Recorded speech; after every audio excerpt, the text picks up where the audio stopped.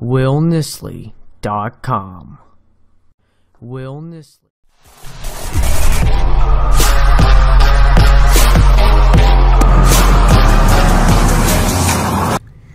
Hey guys, this is W Creator, back with another video. Today, I'm going to show you how to make an Ethernet cable. Ethernet is a type of cable used to transfer data across a network. Ethernet was invented by Robert Metcalfe on May 22, 1973. It took several years for Ethernet to go into use. Wired internet is faster and more secure than wireless internet. There are versions of Ethernet that are 30 times faster than the 802.11n version of Wi-Fi is at home. Regular Cat5 cable isn't being sold these days very much. If you do use Cat5, you're probably going to use Cat5e. A 25-foot Cat5e cable costs about $8 and provides a speed of up to 1 GB per second. For only $1 more, you can buy a 25-foot Cat6 cable that supports up to 10 GB per second. By comparison, my 802.11n network supports only 0.15 GB per second. There are two main differences between Cat5 and Cat6 cables. The first is insulation. Cat6 cables have a plastic core to help reduce crosstalk. Crosstalk is interference caused when the twisted pairs are touching. The second difference between Cat5 and Cat6 is that Cat6 pairs are more tightly wound. Alright guys, so now you learned about Ethernet and what it is. Now it's time to make one. So for demonstration purposes, I already have one end of the Ethernet made, so I can show you the final step on how to actually make sure your Ethernet works. So this is the end we'll be using. You can see it's not tampered with yet. So now I'm gonna show you how to do that. So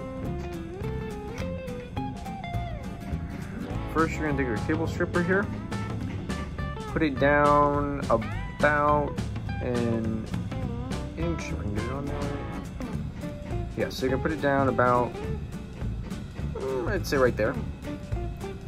And then you're gonna gently just take it around once, and then you're done with this. And you take the jacket off. Now you want to make sure you take off this little thread here. So just take the wire cutters again, snip it off there, throw it in the trash. And bend back all these wires. In the process, make sure none of these have been cut. So that thing has got to go.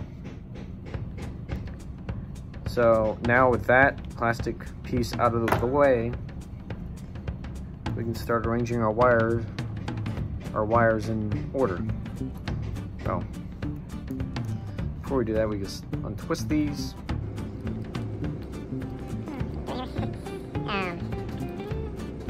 Sometimes these things are some of the wires like to act up a little bit and go their own directions. We don't want that, obviously, when we're assembling a cable. Your color order is as follows. Anyway, white, orange, orange, white, green, and then blue, white, blue, or blue, white, blue,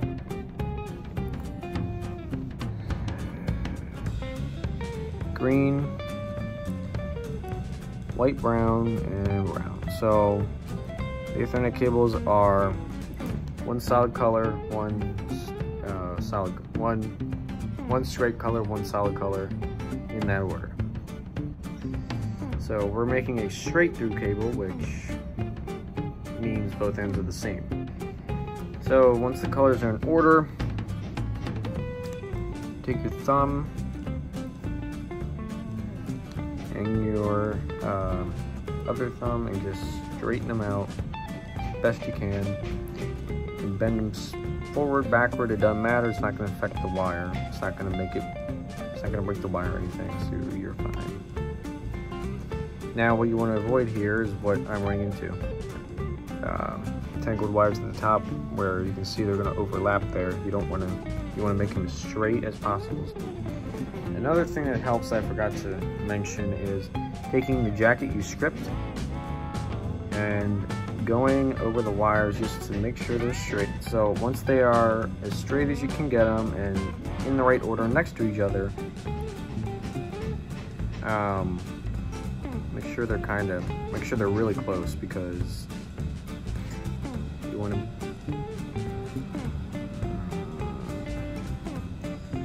be able to feed them into the RJ45. So you'll take one of these connectors and make sure the tab is underneath facing you, and then once the tab is facing you,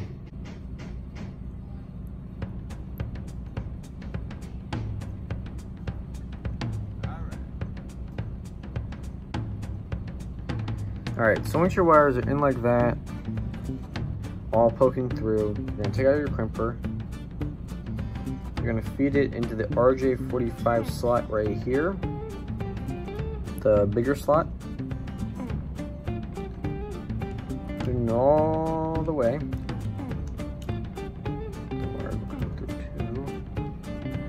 Alright, that looks pretty good. Pretty snug in there.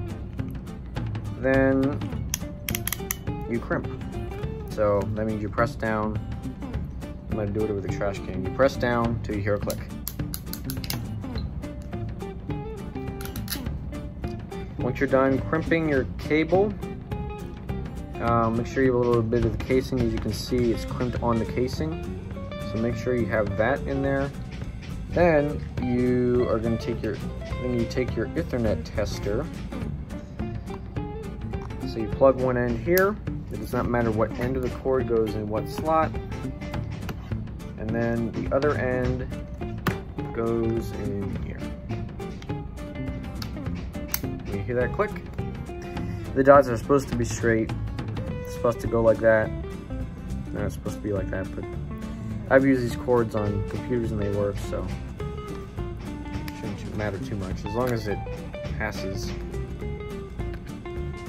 it says there's nothing wrong, then we're good. Anyway guys, thank you for watching this video. Have a good day. Bye.